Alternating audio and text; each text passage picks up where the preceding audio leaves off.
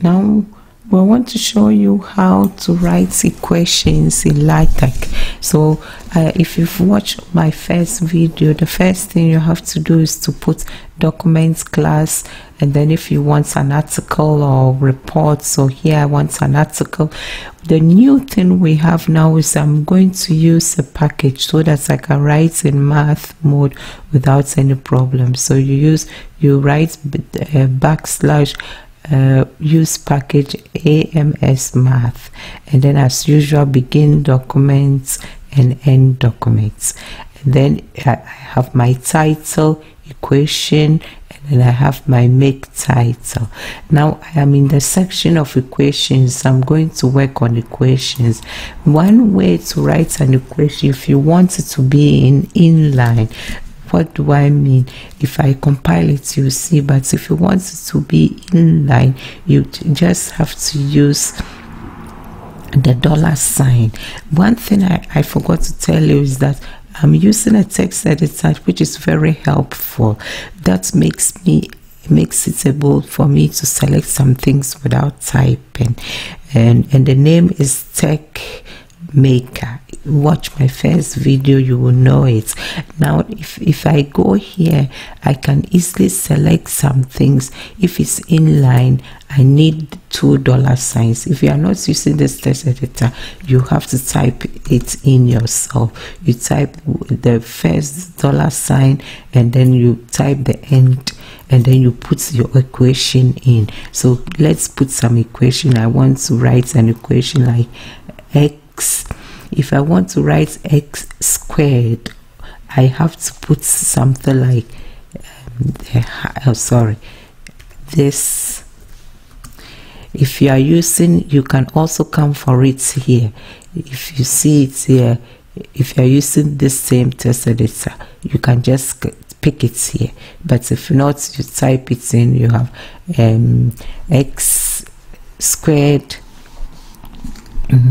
plus maybe plus 3x plus 2. Now let's see how it would if we compile it. Let's see how we run it now, and then we look at how it looks like.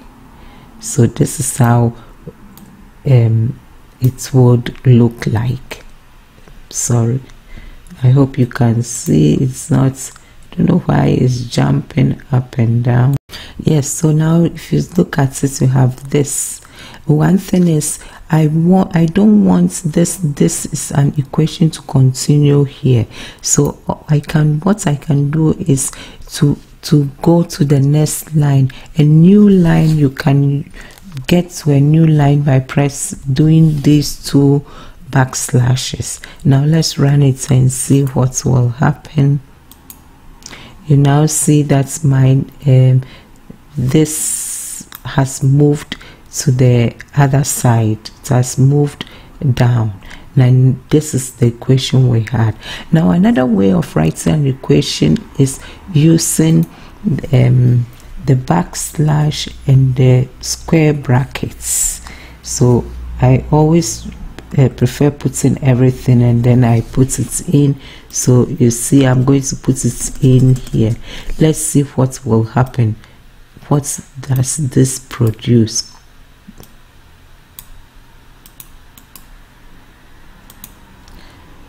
Okay, now we run, and then we see in this other case, what happens is that in this other case the equation goes to the next line. So if you want it inline, use the $sign. If you want it to go down, then you use this. There's another way to represent the equation as well. Another way is you can use begin equation. Maybe one thing I can do, okay, I still maintain it. You can use, let's make this a bit bigger, so you can use begin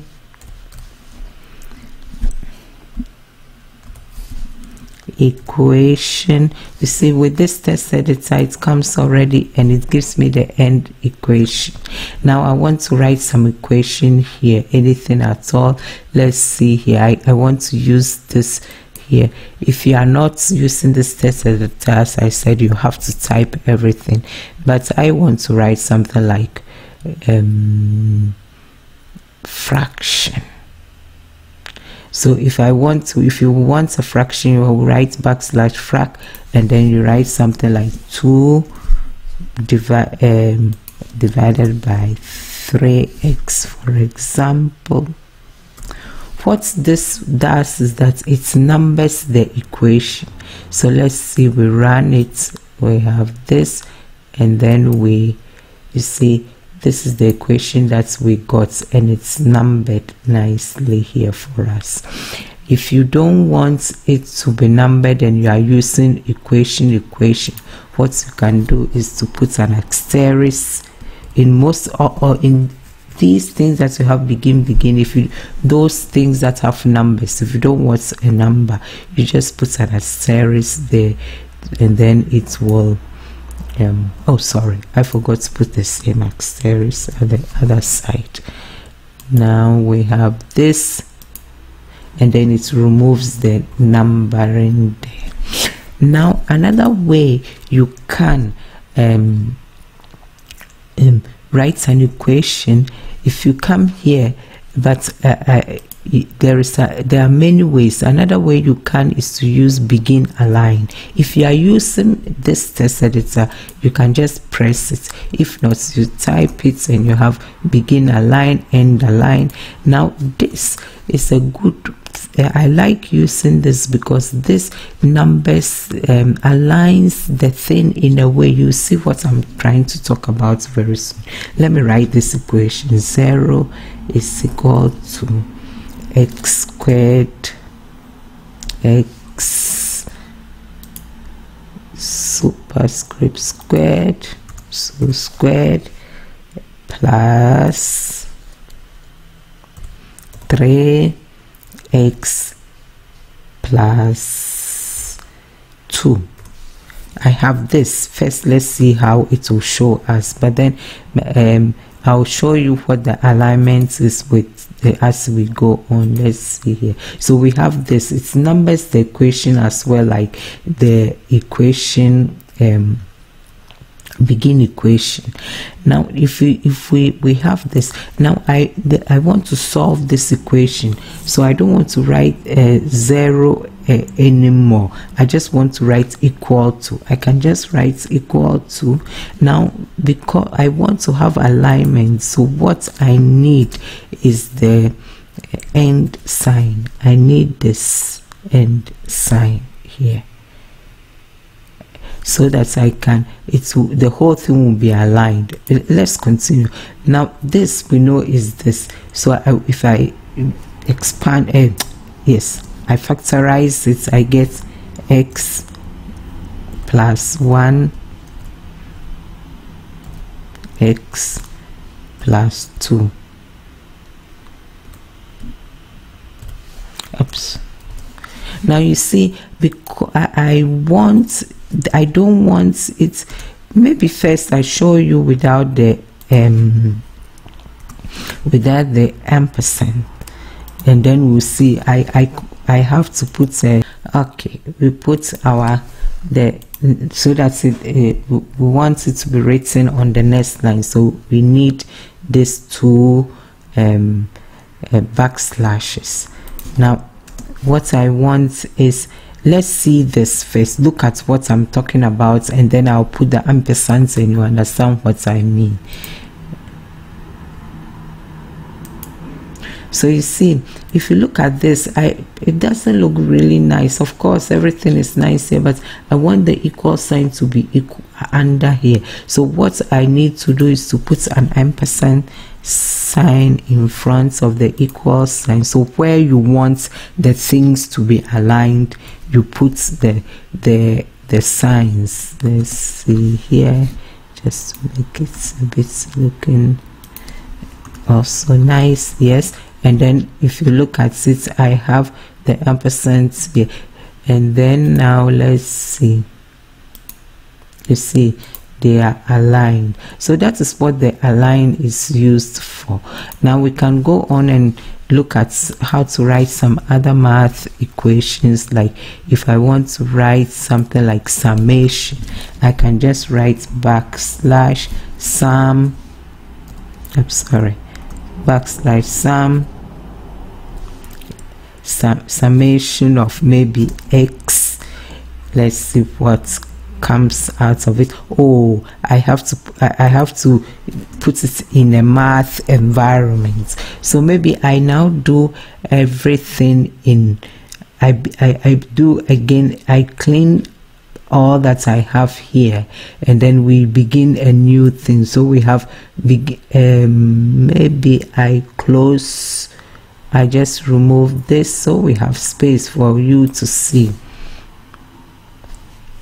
Oh, but why? I can just move this down like this. That's okay. Yes. So let's do another thing here. We put everything in the line. It's good. Comment this. Now I want to put another equation. Just ignore what I have there, or maybe not. I just copy this again, copy, paste, and now change the equation to summation. So I have sum, the summation. This I want maybe numbered, so I write the summation of x.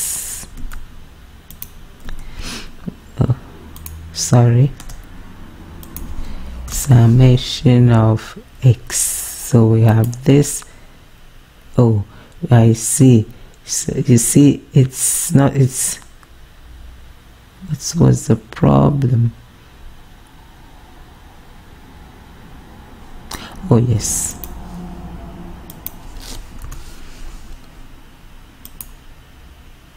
very good. It's because of the space that I had.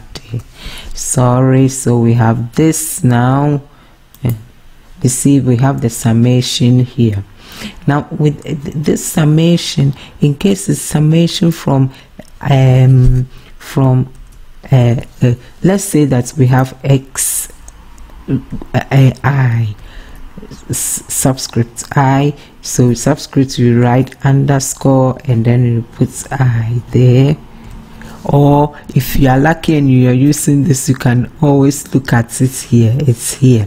But if you are using another text editor, then we have this. We put this in quotes. Now I want to write the summation from 1 to n, for example. So I do the same subscripts and then I put 1 or 0, whichever you want, and you do you write subs the heart sign, and then you put to n, for example. Let's see here, this, and then so you see now we have from 1 to n x I. So that's how to write summation. If you want to change it to something like integration, you can do int, and then let's see, yes, and that's, there you go. So these are some of the math things. I'll be doing other math things the next video, looking at other complicated maths things and other formats. Thank you for watching. Please subscribe to my channel. Thanks. Bye.